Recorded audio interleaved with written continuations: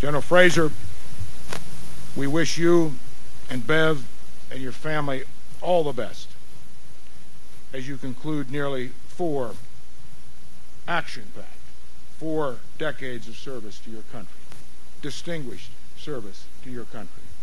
Everyone here today knows that together you delivered. But yet, while in some ways it's sad to leave, I know that I'm leaving you in exceptionally good hands. With Paul and Ricky Selva coming in, I know that you'll continue to excel.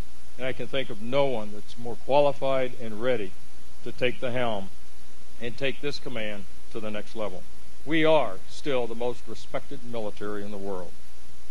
I know that whatever challenges are out there, that we will have the right leaders at the right place to make the right decisions. Within each challenge, I say there is an opportunity. There is an opportunity to make things better. So whether to all of you here, whether you are military, civilian, contractor, or commercial teammate, I applaud your positive can-do attitude and your innovation. You are all true professionals, and I challenge you, as I did back in 2011, to continue to lead.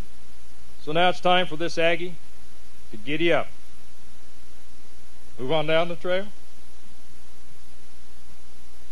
So may God continue to bless each and every one of you and our entire United States military and the United States of America. God bless each and every one of you. Thank you.